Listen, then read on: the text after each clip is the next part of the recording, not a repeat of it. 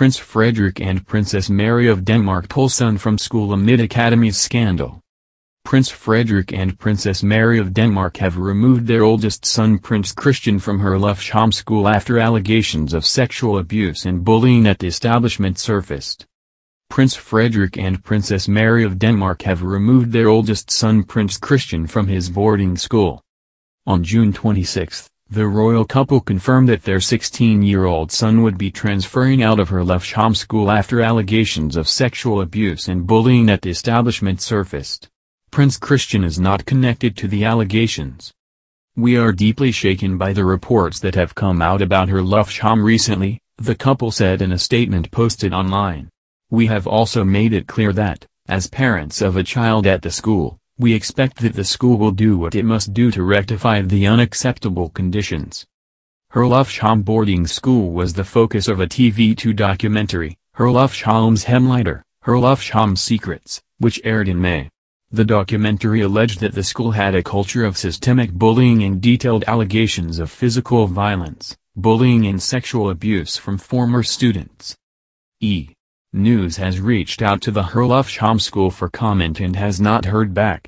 The school recently announced they will be launching an independent investigation into the claims. And while Frederik and Mary's 15-year-old daughter Princess Isabella was set to begin classes at the private boarding and day school this fall, her parents announced she would no longer enroll. "The question about our son Christian's and our daughter Isabella's choice of school has been very important for us, and the unfortunate matter has brought many and strong opinions into play in the public," the couple said. "That is completely understandable when it deals with the well-being of children and young people. At the same time, it has been important to stand by our basic idea that major decisions must be made on an informed basis. We now have that basis." While Frederik and Mary called it a difficult decision, they pointed to their special position as Crown Prince couple as a factor. Moving forward, the future king and queen added that they would consult with their children regarding the next best steps for their education. "During the summer, we, together with our children, will make a decision about their future choice of schools," their statement read. "With thoughts about the many students who will continue at Herlufsholm, it is our hope that the school now gets more peace to ensure the necessary changes and succeeds in creating a culture in which all thrive and feel safe." Frederik and Mary, who were also parents to 11-year-old twins Prince Vincent and Princess Josephine, first addressed allegations surrounding Herlufsholm earlier this month. In a statement released June 17, the couple said they would be taking time to decide what was best for their family.